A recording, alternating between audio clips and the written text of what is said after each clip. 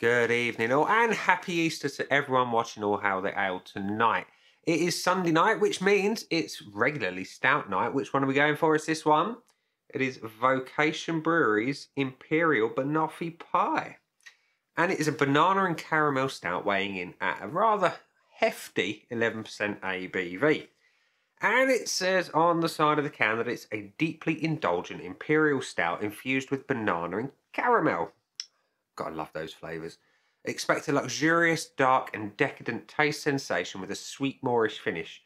Beer this good is best enjoyed slowly. Well, I can't drink much beer nowadays, so I do enjoy them slowly.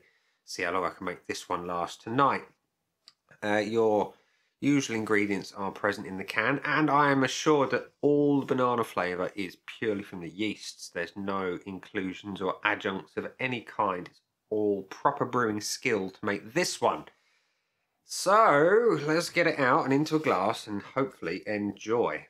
So it's an impy stout, and therefore I'm serving it at room temperature. Controversial for some, but I don't care. It's how I prefer my stouts. It allows the flavours to do their thing. So we're pouring it into the Vocation glass. The pour is, it's nice and thick and heavy. Can we get ahead? Can we? Can we get a bit of one? Yeah, we can get a bit of one. Not masses, but we've got just enough. That, ladies and gents, boys and girls, is as black as the ace of spades, as you can tell just looking at it.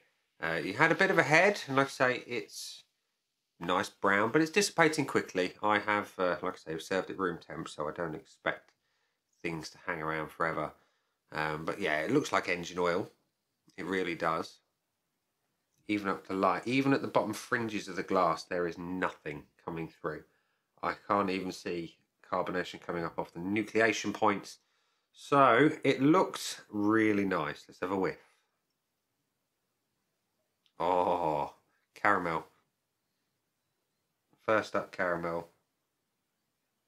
There is a hint of that booze that's coming through behind it, and then soft, and it's really subtle banana. But caramel is overriding, and it does smell like a banoffee pie. I mean, my wife makes a banging banoffee pie, homemade caramel a lot, and it's got big reminiscent notes of that. There is a bit of chocolate going on. The roasted malt's there, but the caramel is prominent. Oh, I can't wait to taste that. Let's go straight in. Cheers.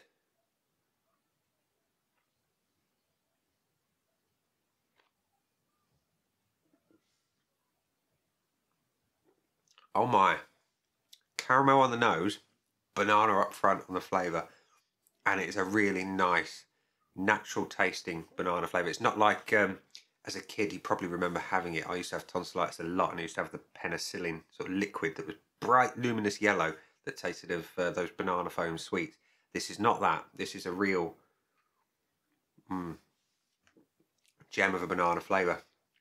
It is boozy, it's heavy, it's sweet, it's roasted, it's malty. It is a revelation. If you've had the Imperial Kirsch, which many people can get from Tesco, you know how powerful the flavour is on that.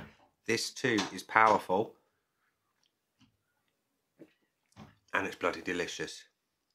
Oh, it's lovely. Like I say, big, heavy body. The banana and the caramel are so good. They're not artificial in any way, shape or form. It's not overly intrusive on the flavour. The stout still comes through.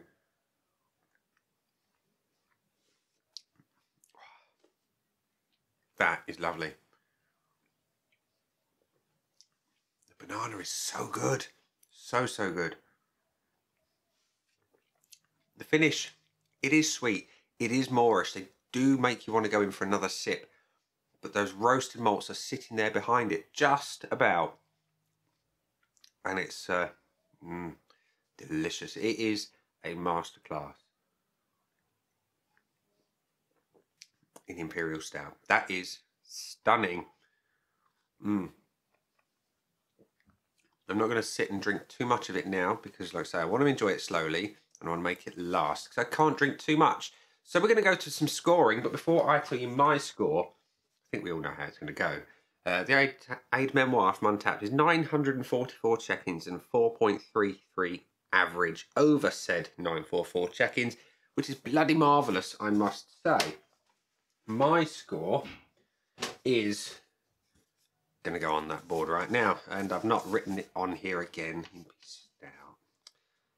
I'm getting shocking at remembering to write the name. So, Imperial Banoffee. Keep it short and sweet. The looks.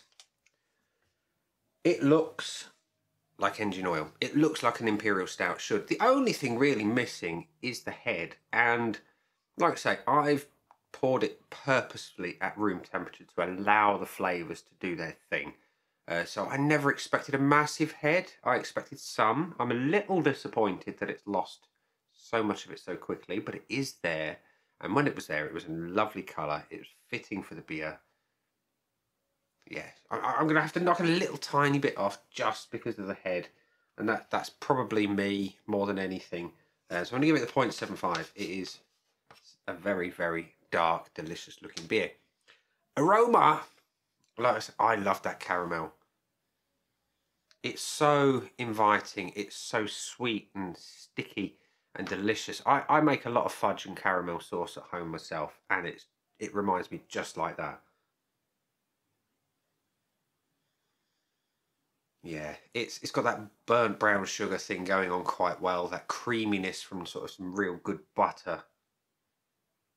It's an authentic aroma, and the chocolate that comes through is really nice as well. And there's that creaminess and a little bit of roasted malt. I cannot fault the aroma. It is lovely. It's perfect. It's going to get the full point.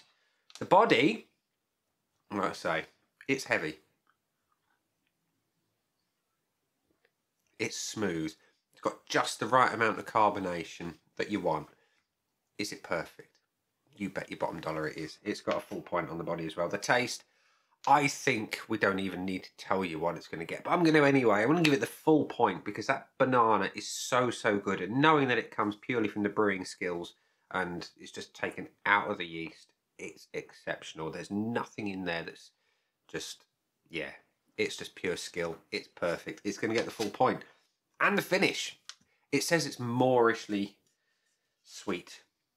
It is. It's moorish. It's delicious. Is it perfect? Let's have another check, shall we? Just to be sure, you know, scientific research and all that jazz. It starts off with a banana and caramel. It fades to a little bit of that booze. And the booze is important on a beer of this strength. I like to know it's there. And it does let you know. And then I expect some of those roasted malts, a little bit of chocolate, and I get all of that on the finish. It is absolutely fantastic. It's going to get the full point, which gives it 4.75 out of 5 on the old Untapped scoreboard of joy. It's just a shame that it didn't retain the head in the same way that some of the other stouts do. I mean, other than that, it is stunning. It's sweet, it's sickly, it's moorish, it's delicious. It's banana caramel stout done perfectly. So there we go. It's Easter Sunday, ladies and gents, boys and girls. I'm not going to keep you for too long because I want you to all enjoy your hot cross buns and all whatever Easter eggs you may or may not have left. So I'm just going to say this. That has been an absolutely fantastic beer. I've been Nick. Down there are the buttons. You know exactly what to do with them by now. You've got like, comment, dislike and subscribe. Do let me know if you've tried the Imperial Banoffee Pie Stout from Vocation before and what you thought of it as well. Catch you soon for another one.